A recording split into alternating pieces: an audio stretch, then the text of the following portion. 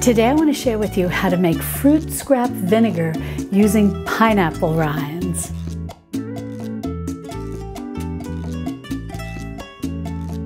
Hi sweet friends, I'm Mary and welcome to Mary's Nest, where I teach traditional cooking skills for making nutrient-dense foods like bone broth, ferment, sourdough, and more. So if you enjoy learning how to be a modern pioneer in the kitchen, consider subscribing to my channel, and don't forget to click on the little notification bell below. That'll let you know every time I upload a new video. Well, making fruit scrap vinegar couldn't be easier, and it's a wonderful way to make use of scraps that might otherwise go into the garbage or the compost pile.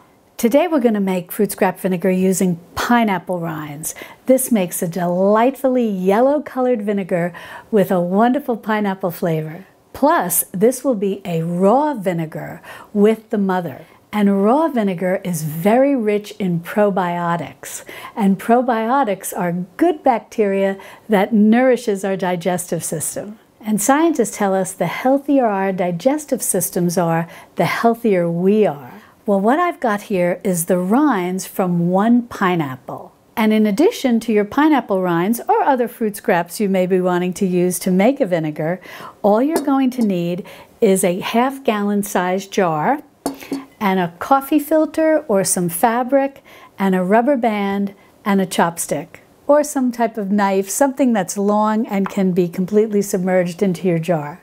And then all you're going to need is some water sufficient enough to fill your jar. Now, preferably, if you have water that is not chlorinated, all the better, because chlorine tends to interfere with the fermentation process, which is what we need to do. We need to ferment these fruit scraps in order to turn them into vinegar. However, I have experimented using both tap water as well as bottled water that's basically a spring water that is naturally chlorine-free. And I found that there's not always a significant difference. But our water from the tap is not heavily chlorinated. So you may want to just get a water report, I guess that's what it's called, from your local water service and find out what the level of chlorine may be in your water. And if it is highly chlorinated, then you may want to try using bottled water. Now, can you boil your tap water or leave it out overnight and allow the chlorine to evaporate? Yes, that is an option.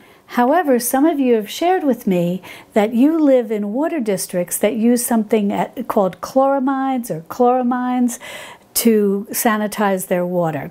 And if that's the case, you've also shared with me that that doesn't necessarily dissipate. So knowing what type of water you have can really help you in the long run as you create your modern pioneer kitchen, because the water that you're using can play a significant role in your success when it comes to any type of ferment. And the more we can do to have success, the better. Because as I've shared with you in the past, ferments can often be persnickety. So the more that we can do to help our ferments along, to help them to be successful, the better we are off in the long run. Now, if you've seen my videos on how to make homemade apple cider vinegar and how to make citrus vinegar and how to also make another fruit scrap vinegar from strawberry tops, you may have seen that I do add in a little white sugar to help kickstart the process and feed the good bacteria. And some of you have asked me, can you leave out the sugar? And the answer is yes, if the fruit you're using is exceptionally sweet.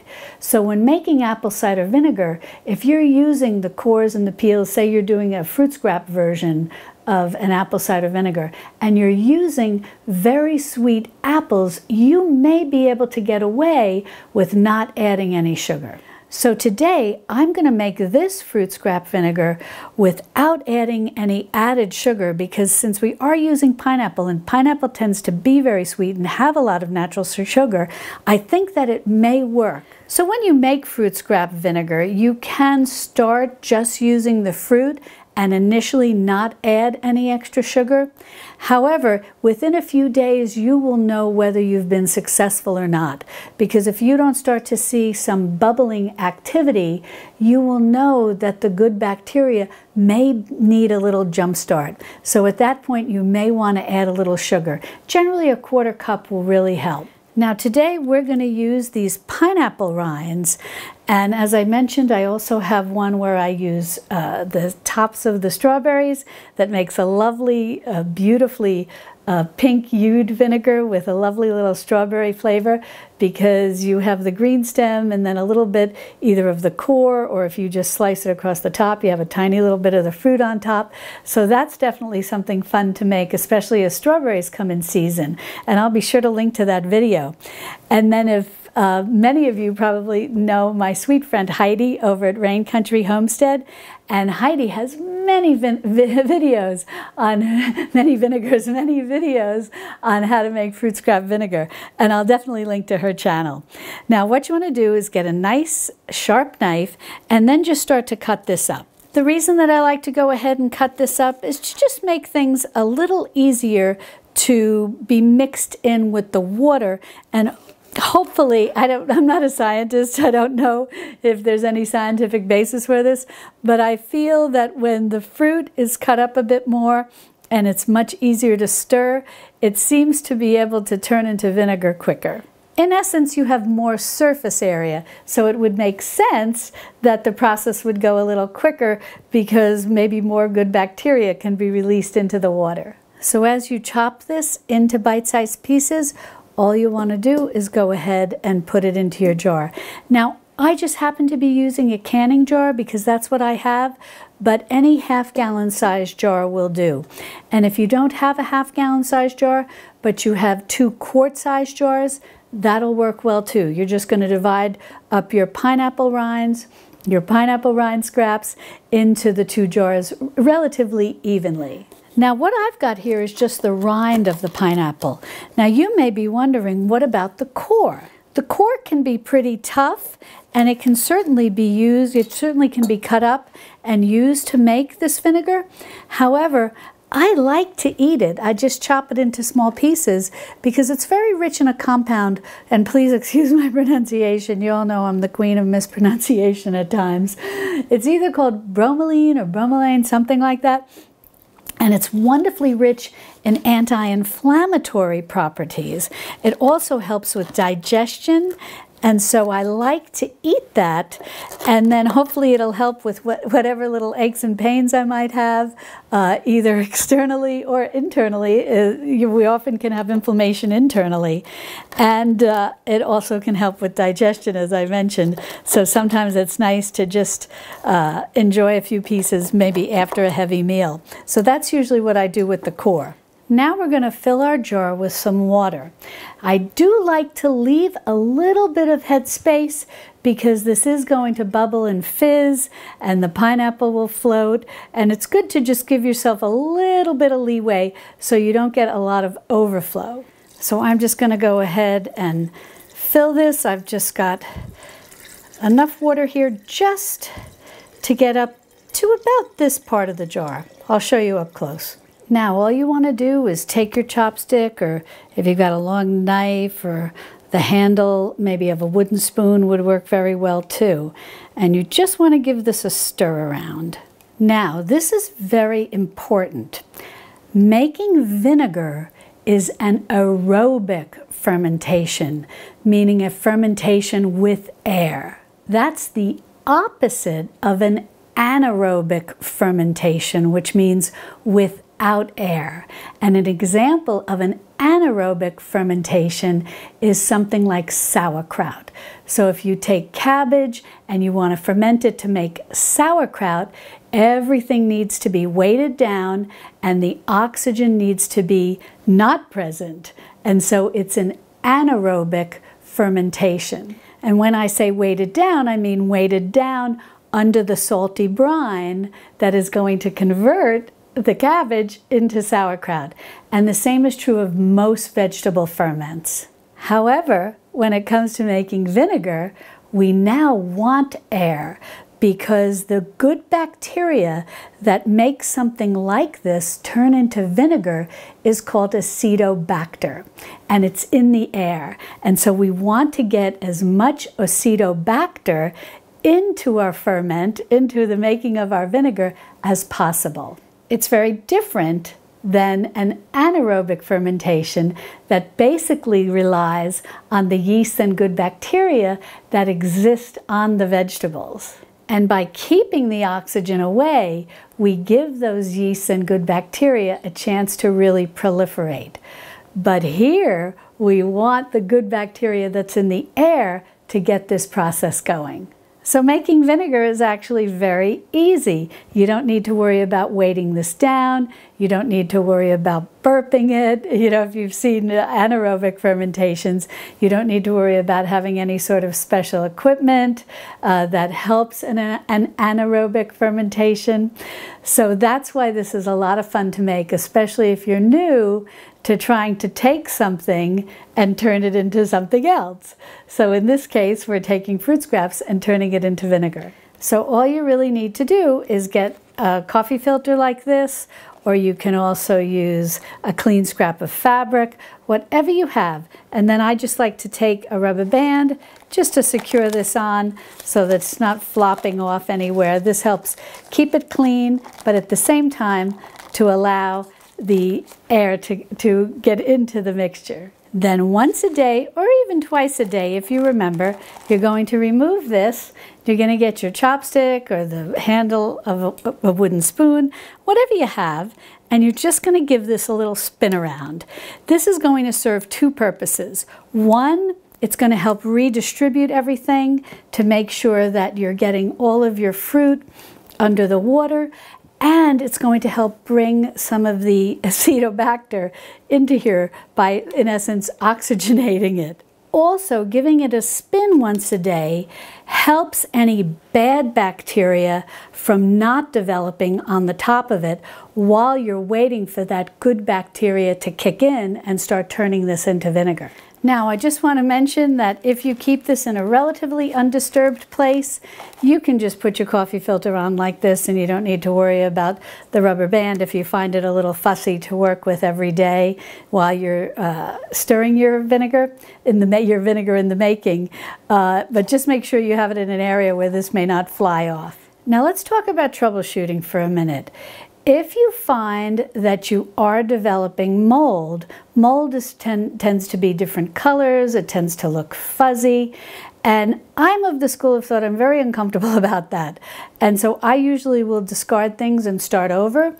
Other people feel that you can just remove the mold and then give it a good stir, and then over time, the whole fermentation process is going to kill any bad bacteria, kill any mold, and make it a very unhospitable environment for mold to proliferate.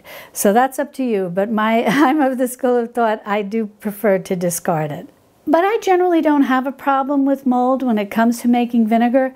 Something that's more common and something that you might experience is that you'll get what looks like a spider-like web, white coating on top of your vinegar in the making. And what that is that's something called Kahm yeast. It's just in the air. It can be a little frustrating to deal with. You can just pull that right off and discard it and continue to give your vinegar a good stir, and hopefully it'll get to the point where it's not, it doesn't keep coming back. But that is a little bit of a challenge if you live in an area where you may have a lot of Kahm yeast in the air. It's only happened to me once when I was making one of my batches of a strawberry top vinegar, and I've not had it happen again. But that is something to look for, and you can look up pictures on the internet. It's very prolific. You can find pictures everywhere of it, of what Kahm yeast looks like. And it's pretty easy to identify, and it's pretty easy to distinguish from what mold looks like. So if you do develop Kahm yeast, know that it's not a serious problem. It's just sort of, as I said, these things can be persnickety. So just take a spoon, remove it, discard it, continue stirring your vinegar, and hopefully it'll become less of a problem. Now, the vinegar making process takes about 30 days.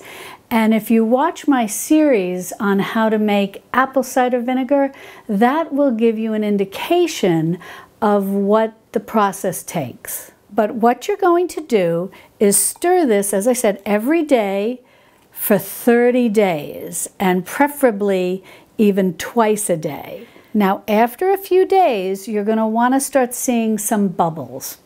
If you don't see bubbles, then you may want to consider adding a little sugar, giving it a good stir, and then see if by the next day or the day after that, you've got some bubbles coming. Now, during this 30-day process, what you're going to find is within maybe a week or so, this is going to smell more like alcohol than vinegar. It's probably going to smell very yeasty, almost like beer. And after about 2 weeks, you're going to notice that yeasty, almost beer-like smell decreasing and a more acidic aroma increasing. You may have noticed if you ever opened a bottle of wine and then it wasn't finished, and even if you put the cork back in, but you put it in your pantry and forgot about it, over time, it has turned into vinegar. You might find that it has a very vinegary smell and a very vinegary taste because it was exposed to air and the acetobacter is in there and it's turning that wine now into vinegar. Now in 30 days we're going to come back and check on this, and I'll go through the rest of the process with you in terms of straining it and decanting it. But I know that you might have some questions in advance of that. But once this turns into vinegar and we strain it and we decant it, it's basically a forever food. Vinegar is really a forever food. It doesn't go bad. So you can decant it and store it in your pantry. You don't need to store it in your refrigerator. Now after 30 days, you can taste your vinegar and see if you like the flavor, if it tastes acidic enough to you. And if you like the taste, you're all set. But if you're a little nervous as to whether or not it is actually vinegary enough, or you need to let it ferment a little longer, I understand completely. And especially if you're a beginner at this, you may want to use some pH strips to test the pH of your vinegar. Now, everybody has different tastes and has different ideas on how acidic they want their vinegar to be. I generally like to let it go for enough time so that the acidity level is between a 3.5 to a 3.0. So if at any point during the fermentation process you want to check your vinegar to see how acidic it is, you can certainly give it a little taste, and then you can use your pH strips to see where it's at in terms of its acidity level. But basically, based on my experience, I've found about 30 days will create the perfect vinegar. So what I'm going to do is go ahead and put my covering on, and I'm going to set this aside, and then I'm just going to give this a stir every day, hopefully twice a day. And in 30 days, I'm going to come back and show you what we've got. And one more tip I want to share with you before I put this aside is if you're new to fermentation, as things bubble up, sometimes they can bubble a little over, even if you're doing an anaerobic fermentation where you have a lid on.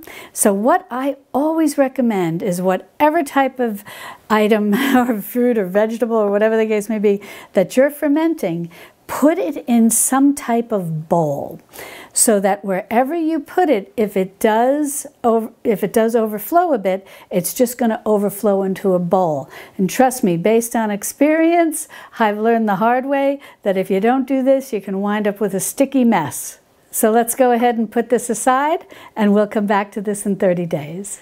Well, my pineapple vinegar has been in the making for 30 days, and now we're ready to strain it. Now, when you're making this at home, you may notice some evaporation. That's to be expected.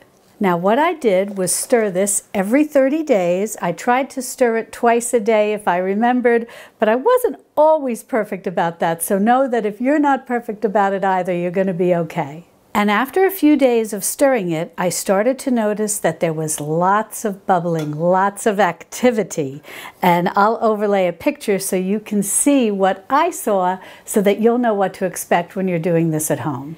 Then what you'll notice as you go into week 2, everything will start to settle down and you won't see any more bubbling, and all of the fruit will start sinking down to the bottom. Again, that's totally normal. That's to be expected.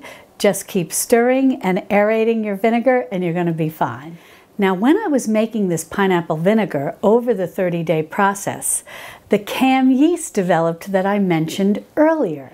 And even though Kahm yeast is a bit of a pest, I'm glad that it developed in this batch of pineapple scrap vinegar, because now I can show you actual pictures of what it looks like. It starts forming on top as somewhat of a white, milky colored substance, almost with a little bit of a spider web or web-like pattern in it. And I know many of you who have made fruit scrap vinegar in the past have been very concerned about it and was wondering if it was in fact mold. But it's not. It's, as I said, Kahm yeast. It's a pest, but it's not harmful. What I did was take a spoon, a clean spoon, and I just tried to remove as much of it as possible, and then gave my vinegar a really good stir. And during that Kahm yeast period, I kept removing the Kahm yeast whenever I would see it appear, and I would try to remember to at least stir my vinegar twice a day and to really stir it. Normally, I'll go in under normal circumstances and just give it a stir like no more than this, and then take out my chopstick or whatever you're using and put my cap back on and go about my business.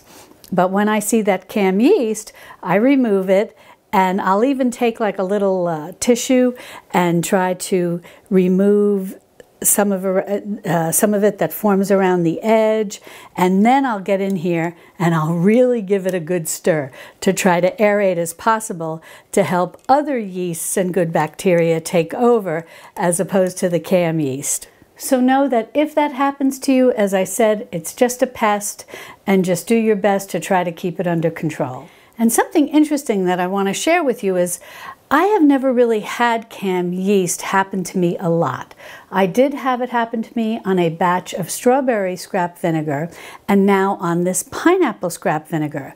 But I've never had it happen with an apple cider vinegar, whether I'm making it with apples or with apple scraps. And I'm just wondering, I'm just theorizing here, I don't know for sure, but if you have a scientific background and you do know a little bit more about this than me, what I'm wondering is if when I make these sweeter vinegars, like the strawberry vinegar or this pineapple vinegar, does that in some way attract the Kahm yeast more than the apple cider vinegars, which I generally make with much more tart apples? Alrighty, so we've got the Kahm yeast covered, and now that problem is behind us. Next, what I want to talk about is determining if your fruit scrap vinegar is in essence ready at the 30-day mark to go ahead and strain it. Now, I've been making these fruit scrap vinegars for a long time, and I'm very used to knowing when they're ready. You know, I'm not afraid to take a taste of it and see if I like it. The aroma, by the way, on pineapple vinegar is wonderful, if you like pineapple. But in any event, that's usually how I'll determine whether I'm at a point where I'm happy to strain it. But I know that many of you have shared with me that you're very new to this and you want something of a little bit more of a scientific method, so to speak, to know if your vinegar has reached a proper pH and is ready to be strained. And that's where these pH strips come in handy. These things are terrific, and I will be sure to put a link to them down in the description below underneath this video. But keep in mind, you may be able to find these in the pharmacy section at your local grocery store or at an actual pharmacy. They're pretty common, but I like this particular brand, and it runs pH from 3.0 to 5.5, which is what I like. There are ones that run a more broader scale, but I generally just use these for things that I'm fermenting. And when you're doing a traditional ferment, like making a sauerkraut, you always want to make sure that your vegetable ferments are at a pH of 4.6 or lower. And that basically tells you that they're ready and that you can go ahead and enjoy them, refrigerate them, whatever the case may be. Now for vinegars, generally I like to go 4.0 or lower. Even 3.0 is nice, and that's usually what I'll get with an apple cider vinegar. However, some of my sweeter fruit scrap vinegars, like the pineapple and like the strawberry, I am suspecting are going to be a little higher than that. I'm not sure you can get them extremely acidic. And the reason that I'm saying that is I just know from experience with my strawberry fruit scrap vinegar, I'm not sure that I was able to get it all the ways down to 3.0 the way that I can with an apple cider vinegar. So now what I'm going to do is just take out a little bit of this pineapple vinegar. If I can get it out. This may have not been the best spoon to use, but I just want to get a little bit, and we're going to go ahead and test the pH on this. And I have to thank some of you who shared with me the idea of putting a little bit of the vinegar into a glass rather than dipping the pH strip right in, because the pH strip may have some chemicals on it that we wouldn't necessarily want to introduce to our vinegar. So that was a wonderful tip. Alrighty, so now what I'm going to do, as I mentioned, I like this brand because you can just sort of pull off and rip a little strip. Some of them come, they're a little larger, and you just take out one of the little sticks. But some of you have shared with me that you cut them in half, and I thought that was a good idea. Alrighty, here we go. Okay, well this looks like it's pretty good, and I will take a close-up so that you can see this. But basically we're between a 3.5 and a 4.0, so I'm very happy with that. Now the reason we talk about pH and acidity level, and we use pH strips as a backup if we're new to fermentation, is because you want to make sure that your ferments reach a certain acidity level. And that acidity level is important because when you get below 4.6 and work your way down the pH scale, that high acidity level makes a very unhospitable environment for bad bacteria and molds to form. So that's why we always want to make sure whenever we're doing an anaerobic ferment, like making sauerkraut, your vegetable ferments, where you don't want any air and you're creating a lacto ferment using all of the good yeasts and bacteria that are already on the vegetables and fruits that you may be fermenting in that way. Or in this case, an aerobic fermentation with air, where we want the acetobacter to help turn our fruit, basically with water, into some type of vinegar. So that's why acidity level is very important. And these pH strips can be a nice comfort to you, especially if you're new to making any type of ferment, where you want to make sure that you have reached a proper acidity level to prevent anything going bad on you. Now, when I strain this, what I like to do is get I've got a measuring cup, big measuring cup here, but a bowl will work fine. And then I like to get a fine mesh strainer. And then I like to take my mesh strainer and I like to line it with a flour sack towel. Now, if you've seen any of my bone broth videos, you know I love these flour sack towels. Now, you can certainly use cheesecloth if you have it. Also, the commercial-sized coffee filters could work well. I have tried sometimes using the smaller coffee filters, the ones that are like this, that are frilly. But sometimes they can collapse on me and just kind of make a little bit of a mess. But I think if you have those commercial grade ones for the big coffee makers, those might work well. But the reason I like these flour sack towels is they're reusable. Now, in the past, what I would do is just put this right in. I'd start in the corner because I might have to move it along. And someone here gave me a wonderful tip here on YouTube, one of you wonderful viewers, who said that you like to wet your flour sack towel first, which helps to discourage it from absorbing whatever you might be straining with it, whether it's bone broth or a ferment like this. And I just think that's a wonderful idea. So I'm going to do the same thing. Now, I know you may have concerns if your water is heavily chlorinated and you really don't want to introduce any of that. into whatever you're straining, and I understand that completely. I'm not too concerned about that because our water is not heavily chlorinated, and so, but I do like the idea of being able to retain more of what I'm straining as opposed to having the towel absorb it. So that option is completely up to you. And if you want to go ahead, as I said, and use the commercial coffee filters or a cheesecloth, by all means, and especially if you have a busy household and you really don't want to worry about having to rinse out and then wash all these cloths when you're doing ferments or bone broth or whatever you may be straining. I understand that too. So just pick what's easiest for you to work with. Well, I've rinsed my flour sack towel and then I wrung it out really well, and now I'm just going to go ahead and push it right down into my strainer. Now all I'm going to do is pick up my jar here and go ahead and strain this. Now I poured this out as gently as I could, trying to leave the bulk of the pineapple scraps in this jar. Now we will press these to get every little last bit of liquid out of them, and I'll show you how to do that in a minute. But normally what I do now is I let this drain down into my bowl or a big measuring cup, whatever you're using. And you can basically just walk away from it at this point and do something else if you want. But sometimes if I'm like rushing a little, I'll just start moving my flour sack towel around to kind of speed up the process, because what you're going to find is that some of the pineapple has disintegrated into a bit of a puree. So there is some thickness here. You can see it on the flour sack towel. And that does slow the process of the liquid draining down into your bowl. So normally what I do is just start moving things around and speed up the process. I do the same thing with bone broth. And you'll see there's all this puree left behind on the towel. Now what I'll do is just take a spatula like this as pretty much all of the liquid is drained out and I'm left with just a lot of puree.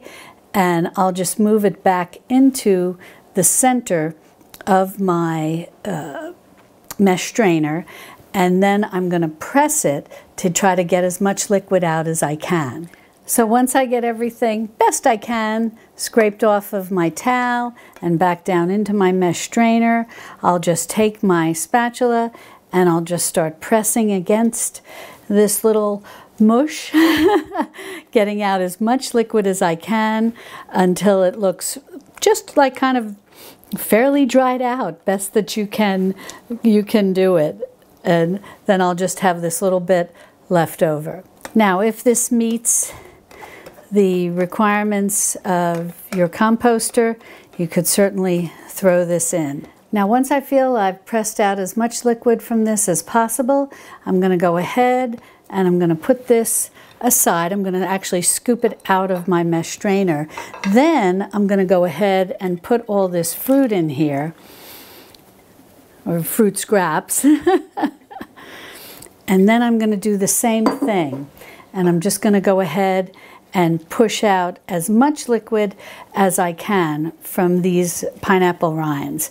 Now, could you have added this right in when you were originally straining it? Sure, but the only problem is the mesh strainer that I'm working with only has so much capacity, and I didn't want things to overflow. So there are variations depending on what you're working with in your kitchen. And I'll just go around with my spatula and I'll just keep pressing on this until I feel that the rinds and the little scraps look fairly dry. Alrighty, well I think this is pretty dry and I've pressed out as much liquid from it that I think I'm going to get. So now I'll show you how I like to decant this, and we can talk about its shelf stability and how long you can expect it to last. Now I do want to share one tip about cleaning your flour sack towels if you decide to use this. I actually used to rinse these out really well and then wash them with my white dishcloths with a little laundry detergent and a little Clorox to keep them white and clean, and then I would do a double rinse, and I was content with that. That was really what I thought was best to keep it nice and sanitary. But again, like with some of the other tips you all have shared with me, some of you said, why not wash your whites like this with vinegar instead of trying to introduce some Clorox into the mix, some bleach? And I thought that was such a good idea. So now, I don't use the fruit scrap vinegar, I usually just use a plain white vinegar. So now I'll go ahead and I'll give this a real good rinse in my kitchen sink, and then when I wash my white dishcloths along with all of my flour sack towels, I use a lot of these so they accumulate pretty quickly, and I wash them in vinegar, and they wash up beautifully, and I don't have to worry about any bleach residue, and they also really stay nice and white. Well, this is just wonderful. I got 5 cups of pineapple scrap vinegar. And as the name implies, it's just from scraps, from basically the rind of the pineapple that might have gone into the garbage or the compost, whatever the case may be.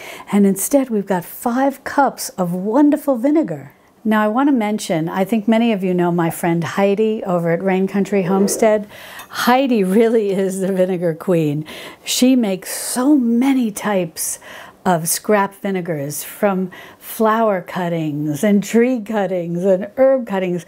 I mean, it's just endless what you can do with things in nature and then turn them into vinegar. So I will be sure to leave a link to her channel in the pinned comment so that you can go check that out, because I think that if you enjoy, I think once you will enjoy this process, and I think once you start doing it, it almost becomes a little addictive, that whenever you start to have vegetable scraps or fruit scraps or different things like that, you're like, oh, what can I do with those scraps? And one of those is make vinegar. Now, if you've seen my video on kitchen treasures from the trash, that's basically where these bottles have come from. I know many of you ask me, oh, Mary, where do you buy your bottles?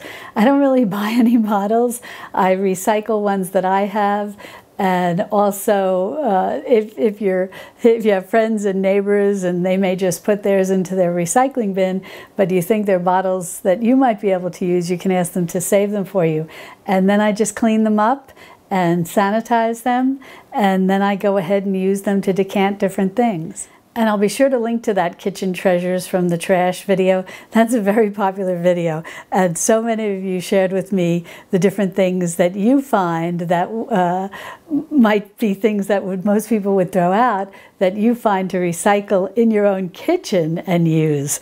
So that's always a lot of fun. And I love hearing from all of you the different things that you save to use in your traditional foods kitchen. And so be sure to let me know in the comments below the different things you like to save. But what I'm going to do is, this is a 32-ounce jar. Now, I've got more than that here, but what I'm going to do is put as much as I can in here. Alrighty, let me just start decanting this. Well, this is going nice and smoothly. I really always like to make sure that I have a funnel to help me with these jobs. Now, what I'm going to do, let's see. Now, this is probably, even though this is a 32-ounce jar, when they package things in here for commercial purposes, I don't think they come up as high as I came. So I was able to get a good amount into this jar. Then I'll just go ahead and put the cap on, and now I'm all set. And the rest of this I'm just going to go ahead and put in a small jar. And I'll just use that quickly over the next few days when I make salads. Now, what to do with this? Vinegar, because it's so acidic, basically is shelf stable, and you can go ahead and put this on your pantry shelf. You can put this in your working pantry or in your extended pantry, and it should stay fresh. Technically, vinegar is considered a forever food. So if you buy raw apple cider vinegar at the grocery store, it's a forever food. If you buy white vinegar, one that's not necessarily raw, it doesn't contain the mother, maybe you buy it for cleaning, that also is in essence a forever food, and you can keep that in your pantry or your extended pantry, and it shouldn't have any type of true expiration date. Now, manufacturers will put, best by dates and things like that on their bottles and on all foods, but technically vinegar is considered a forever food, meaning that it doesn't go bad. Now, when it comes to homemade things, there's really no way to know 100% if something is prepared exactly the way something may have been prepared in the factory. So I can never 100% tell you, yes, this is going to be perfectly shelf stable, or yes, this is going to be a forever food, because it's something that's homemade. So I highly recommend that you experiment. If you are uncomfortable keeping this at room temperature in your pantry, even though it is very acidic and the potential for the growth of bad bacteria or mold has become quite low because the environment is unhospitable, but if you feel uncomfortable about that, by all means refrigerate your vinegar, your homemade vinegars. They'll be fine. The good news is either way, whether you keep this on your pantry shelf or in your refrigerator, it definitely has the mother in it because this is raw.